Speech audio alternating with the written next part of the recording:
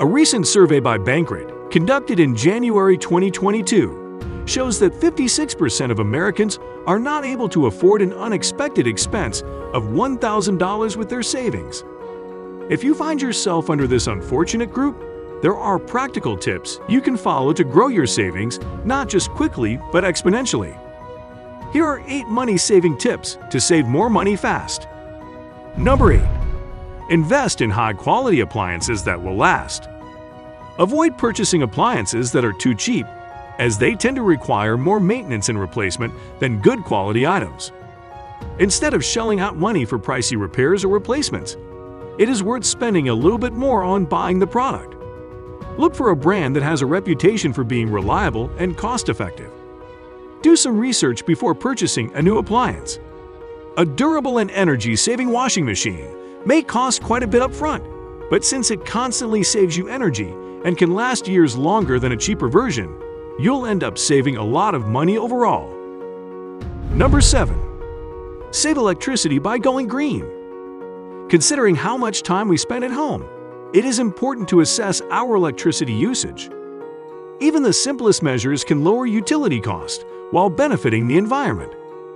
Instead of heating or cooling the entire house, limit it in the room you are using. Adjust your windows and blinds to help regulate the temperature inside. When using the air conditioner, keep the temperature to 25 degrees Celsius, or better yet, use the fan instead. When doing laundry, run your washer with a full load and try to use cold water instead of hot. Go for energy-saving devices and lighting. Replace your light bulbs to LED ones. Not only can LED bulbs last 15 to 25 times longer, they are also 70 to 80% more energy efficient. Turn off your devices when they are not in use, and don't forget to unplug whenever possible. Number 6. Learn to do it yourself. Make use of online resources such as DIY courses and video tutorials to rack up significant savings. It has never been easier to learn almost any skill today, thanks to the power of YouTube and the internet at large. Whether it's leaking pipes or the zipper on your dress, it's always cheaper to fix these on your own, rather than paying for someone else's service or replacing them entirely. You can even skip the beauty salon by learning how to style your hair and do your own makeup when you have celebrations to attend. This alone will save you hundreds of dollars. Number 5. Don't buy a brand new car. Owning a car, especially when you have kids, can make more sense than taking the public transport. But the trick is, don't purchase a new one. Americans are able to save roughly $14,000 when buying a 3-year-old car instead of a brand new. For example, a car that would cost you $30,000 when new would only cost around $16,000 just after 3 years of ownership. But make sure you don't go for a scrap one too, as it may need frequent costly repairs. Before buying a second-hand car, find out its fuel consumption rate and if there were any recent repairs. Be careful and examine it for rust and weaknesses. Make sure to test drive it for any faults. All these precautions will reduce the cost of running a used car. Number 4. Go green with your diet. How often do you find yourself eating carbohydrates and meat, while skipping the vegetables altogether? Eating your greens can drastically improve your health, as they are good sources of fiber and a wide range of vitamins and minerals. Research shows that these nutrients lower your chances of developing chronic illnesses like diabetes and heart diseases. Opting for a high vegetable diet can also lower your food and grocery bills, as vegetables are much cheaper than meat. You don't need to deprive yourself of your favorite meat dish, but try to incorporate more greens in your diet. If you think vegetables are boring, try out different recipes such as roasting, pan-fry cooking, and making vegetable salads.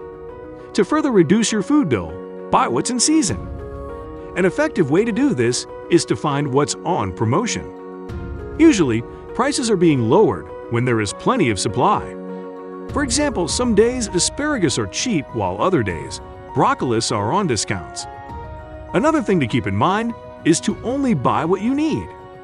Avoid unnecessary food wastage by considering the right amount, freshness, and shelf life of the products you buy. Number 3. Limit your social media consumption. Whether it's the food you're craving or the latest gadget you're looking to purchase, your social media knows about it. This is because it constantly picks up data through your history searches, likes and dislikes, and other personal information you freely provide. Nothing is coincidence with the ads that are on your browse feed. You are highly targeted and lure to spend on items you don't need. And before you know it, you're already above your credit limit. Many people fall into the fear of missing out mentality because of the fake representation of others' lives on social media. Everyone is trying to compete on who is living the better life. There is a false validation whenever people get tons of likes and comments on their posts. This is why they are willing to part with their budgets just to be on trend. While there are positive sides to social media, like connecting with your loved ones and finding leads to your business, you should not let it ruin your finances. If you find that certain posts trigger insecurities in you, get rid of them once and for all. Unfollow people who don't contribute to your well-being. Some people even go to extreme lengths of deleting their accounts or uninstalling their social media apps and testify that it was the best decision of their life. But if you are like most people who cannot imagine life without Instagram or TikTok, try to keep a balance between your usage and overall productivity. Prioritize things that promote self-growth and financial health. Instead of using social media to satisfy your ego, use it to increase your knowledge and find opportunities for professional growth. Number 2. Negotiate to lower interest rates on your credit card. According to Bankrate, Americans with unpaid balances on their credit cards are paying an average annual percentage rate of 17.96%. Some credit card companies charge even higher depending on a few factors, including your credit score. If you're paying exorbitant interest on your credit card, it's vital to know that you do have some power to negotiate for a lower rate. You can begin by calling your credit card company. If you have multiple credit cards, prioritize the one you've held the longest. You are likely to succeed if you can show your history of making on-time payments and a good credit score. Let the issuer know your purpose for negotiation. This will be your personal reasons, such as facing unemployment, a medical emergency, or just wanting to establish credit by paying off your debt quickly. Show competitive offers from other credit card issuers. Let your issuer know that there are other credit card companies giving you competitive offers for lower interest rates. They might just give you a good deal once they realize you are about to leave. Don't take no for an answer. If the customer service agent refuses to give you a lower rate, be patient and try another time so that another representative will be able to assist you. An even better alternative is to directly speak with a supervisor. Express your desire to continue being their loyal customer despite many offers from other reputable companies. Before getting into number 1, kindly hit the subscribe button so you never miss out on future videos. With that said, here is number 1. Eliminate impulse spending. Spending money is now more convenient than ever, thanks to online shopping, credit card payments, and buy now pay later schemes. According to a recent survey by slickdeals.net, 73% of adults claim that most of their spending tend to be on impulse. And on average, consumers spend $314 a month on these spontaneous buys. This is further fueled by our shopping habits post-pandemic and the heavy social media presence in our lives. One effective way to overcome this is through the 30-day rule. It is designed to shift your mindset from spending to saving. If you see something you like online or in a retail shop, take a pause and leave. Give yourself a month to think about it, then decide.